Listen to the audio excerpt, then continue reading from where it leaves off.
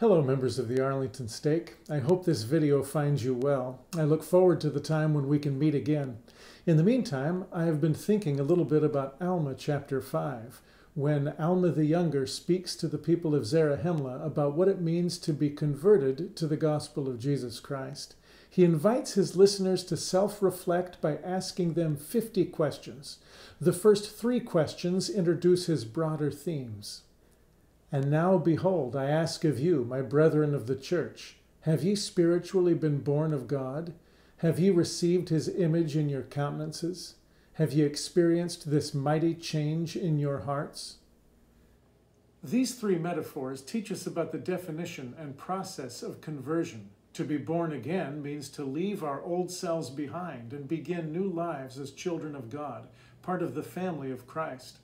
To have a mighty change of heart means to significantly adjust our desires, beliefs, and characteristics, to become less like our natural selves and more like Christ.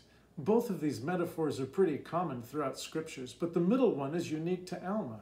What does it mean to receive the image of God in our countenances? To explore this question, I thought it might be a good idea to create an image of Christ, to paint a picture of him. We all think we know what the Savior looks like. We've seen recognizable images of him our whole lives, but we actually have no idea what he really looked like in mortality. The New Testament doesn't describe his features. It's probable that he did not look much like our typical artistic renderings, tall, light-skinned, long-haired, bearded. In physical appearance, he may have looked rather ordinary. When the soldiers came to arrest him, they could not pick him out of a crowd.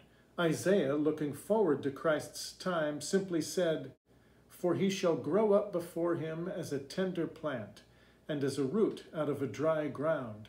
He hath no form nor comeliness, and when we shall see him, there is no beauty that we should desire him." In mortality, Jesus may have had an olive complexion and been fairly short, like most people in Galilee. He might have had long hair, but short hair was more common in his place and time. I assume he was bearded, since that was Jewish custom, but I really don't know.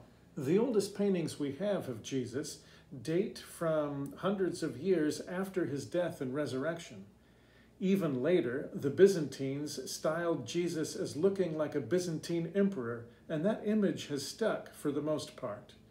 Because I want others to recognize the subject of my painting, that's the model I am following. Returning to Alma's question, I think we can safely say that receiving Christ's image in our countenance does not mean growing long hair or a beard or getting tall and skinny. Instead, the word image refers to Christ's likeness or reflection. The word countenance means face, but it also refers to behavior, demeanor, and conduct. In other words, Alma is saying that to be truly converted, our behavior, attitudes, and characteristics need to be like Christ's, to reflect his behavior, attitudes, and characteristics. So how do we go about doing that? First, we need to recognize that, like being born again or having a change of heart, receiving Christ's image in our countenance is a lifelong process. Alma explained it by describing the conversion of his father when he heard Abinadi preach. "Behold, I can tell you, did not my father Alma believe in the words which were delivered by the mouth of Abinadi? And was he not a holy prophet? Did he not speak the words of God, and my father Alma believed them? And according to his faith there was a mighty change wrought in his heart. Behold, I say unto you that this is all true. And behold, he preached the word unto your fathers, and a mighty change was also wrought in their hearts. And they humbled themselves and put their trust in the true and living God. And behold, they were faithful until the end. Therefore they were saved." Alma says we must believe the word of God, try to follow Christ's example, humbly put our trust in God, and remain steadfast and faithful until the end. In practical terms, this means we try to be kind, to serve others, to keep the covenants we've made with God, and to repent when we make mistakes. But note the word receive. It's passive. In the scriptures, to receive something means to accept it as a gift given by someone else. In fact, the gift of conversion comes only through the grace and blood of Christ. In our own small ways, we try to imitate and emulate the Savior, but it is only because of and through Christ's sacrifice that we can truly receive his image or become like him.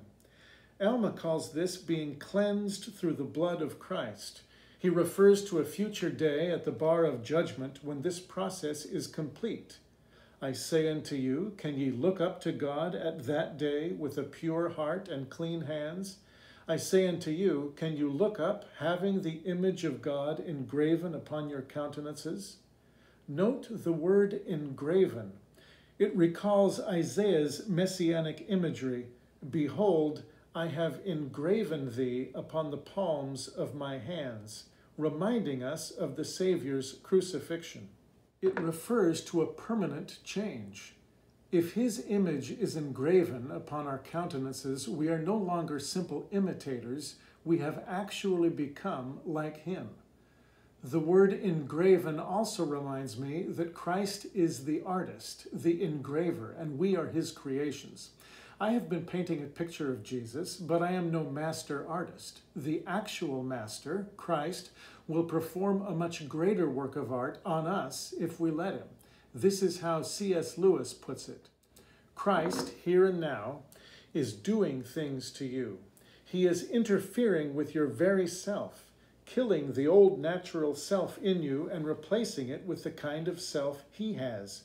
At first, only for moments, then for longer periods. Finally, if all goes well, turning you permanently into a different sort of thing, into a being which, in its own small way, has the same kind of life as God, which shares his power, joy, knowledge, and eternity. As we read Alma chapter 5, we are asked to ponder 50 questions. I invite you to reread that chapter and self-reflect on all 50. But I especially invite you to ponder what it means to have the image of God engraven on our countenances, to gradually become more and more like Christ, to show the light and love of the Savior in our eyes, in our smiles, in the way we talk and think and act and serve and love. Someday we will no longer have to wonder what Christ looks like.